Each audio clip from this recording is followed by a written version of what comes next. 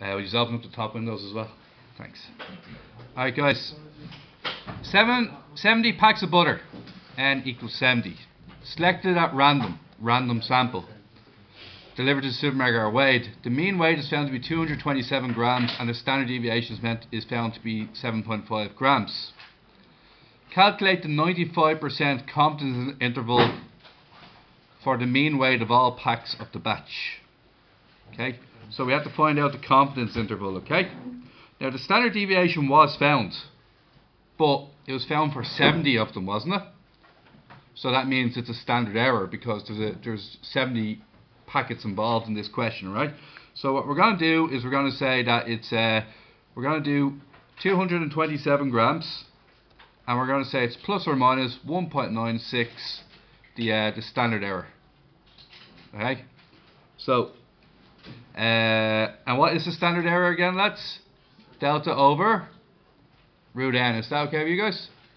And what we're going to do is we're going to put this into the calculator. Then we're going to put this as 7.5 because that's the standard deviation, and root 70. You're going to throw that into the calculator, add it on, take it away, and you should get an answer of 225.2 grams is less than your mean is less than 228.8 grams. Okay, and that's our 95% confidence interval. It's 95% because it has the 1.96. Okay, if one pack is selected at random from 70 packs, find the probability that the weight is not in the given interval. Anybody care to give me one? Would you figure out the interval between and take it away from the total? What interval did we just do? The 95%? Yeah. 95% of all of them are within this interval. If it's not in that interval, it must be part of the 5% that isn't. So no calculations required. It's just the 5% that isn't represented. It's the 5% outside the margins.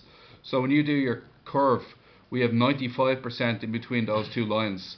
If you're outside the boundaries, you're in the regions that aren't in the 95%. Is that right? Okay, guys. I'll look for one with a bit of backbone to it. That was that's very basic. Question 8 looks fun.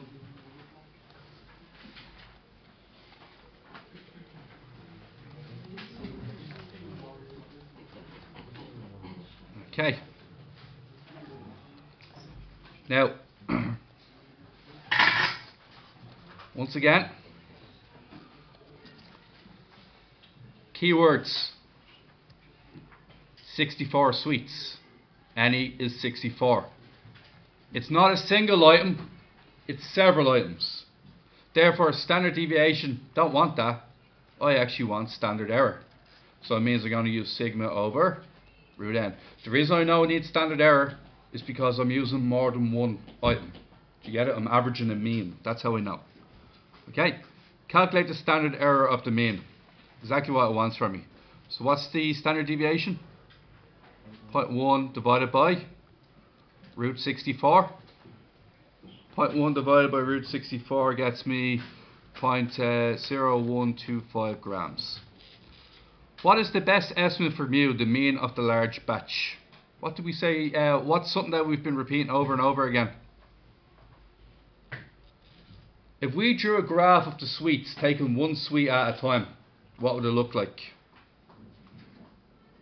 It'd more than likely be, we don't know if it's normally distributed or not, do we? No. Okay? But what do we always know? That the mean of the individual ones will be the same as the mean of the averaged ones. Do you know where, if I was to take all your scores individually, okay, and then if I was to put you in groups, if I was to put you in groups of 4 and average all your results, you should come up with the same average. So the answer is mu, the mean. It should be the same. So it should be 932. Should be exactly the same average. Okay. Construct the 95% confidence interval. Okay. Same thing as last time. That's our average, isn't it? plus or minus 95% indicates that I have to use 1.96, and I also have to use the standard error. Okay, we already have the standard error, don't we? What is the standard error? Answer to part 1. Exactly. Lob it into the calculator, add it on, take it away, and you'll end up with 0.9075 less than mu less than 0.9595 grams. Right? Done. What would happen if a sample size of 100 was selected instead of a sample size of 64? 100 instead of 64. Does that narrow the interval or widen it? Make a prediction. Narrow means less standard deviation is smaller. Remember we said earlier that's our current one at 64. If we did at 100, it'd be narrower and taller, wouldn't it? So, wonder what it wants from us here. What's that, part 3, is it? Or part 4? Part 4. I think we'll just construct it again, but this time we'll use 100 instead of 64. Divide that by root 100, what do we get? 0.01, yeah. So our new standard error was 0.01, and instead of using 0.0125, we're just going to use 0.01, and we can clearly see that that's going to narrow that, isn't it? So our new confidence interval would be 0.9124 less than mu less than 0.9516. Essentially, more people you interview, narrower the interval. Okay, so that's n equals 64, and that one's for n equals 100. Happy days. What conclusions can you draw from your results in part 4? Anybody? What does increasing the sample size do? Increasing sample size does what? Decreases the standard error, and in turn decreases the width of the interval. The larger the sample size, the smaller the sample error. You cool with that? Okay, happy days. All right, let's have a good read. There was a really good one in here. Next one. 80 people were asked to measure their pulse rate when they woke up in the morning. N equals 80. Once again, says standard deviation, doesn't say standard error. So for me, that's 4 divided by root 80 straight away for the standard error. Okay, so it's standard practice here. It's 69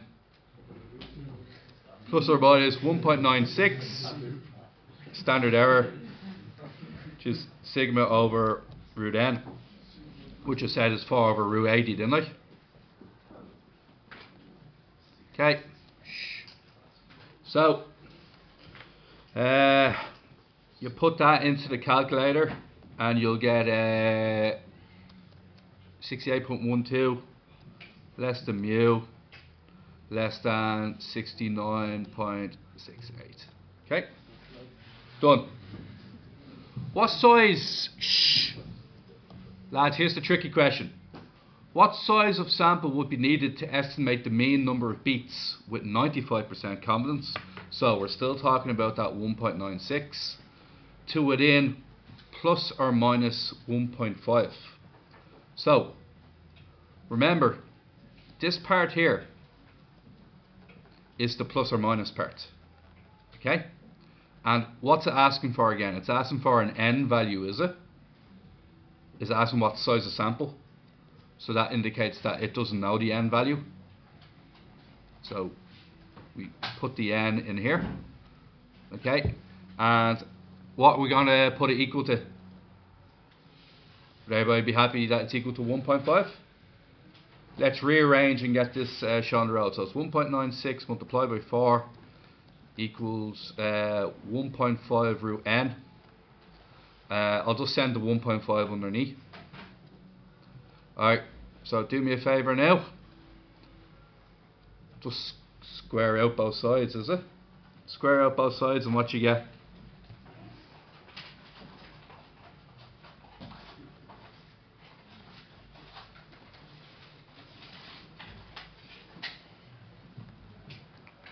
I think it's roughly, yeah, it's 27.318. Round up or round down? Have to round up, because remember you want it to be below, within 1.5. If you round down, it's above 1.5. You want it below 1.5, so you're going to go for n equals 28. All right. So that is question 11, and you can see this is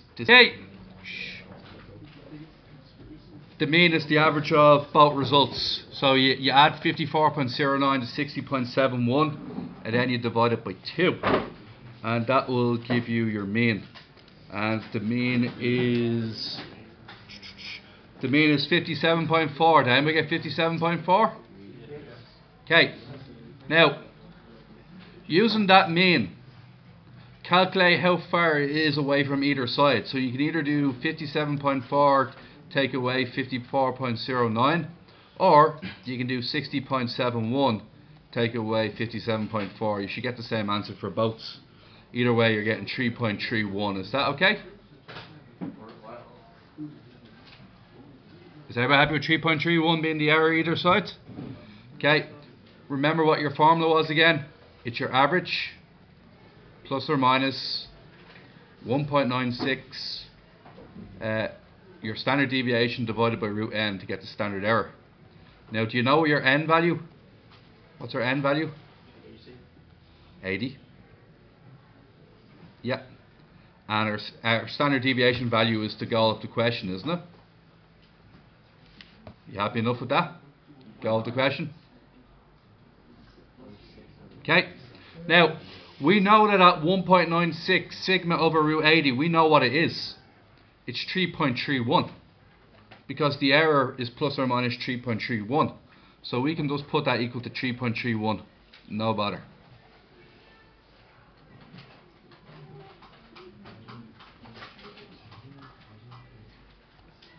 Okay. Put the two of them equal to each other, and let's isolate the sigma value. Do sigma equals 3.31 multiplied by root 80, and divide that answer by 1.96. And did anybody in the class get a standard deviation of 15.1? Is that cool, you guys? Alright, so I did 13, 11, 3, 8, 11, 13. Lads, do you guys reckon you'll be alright doing questions 4, 7, 10 and 12 tonight? Should be alright? It's easy enough, isn't it? Alright.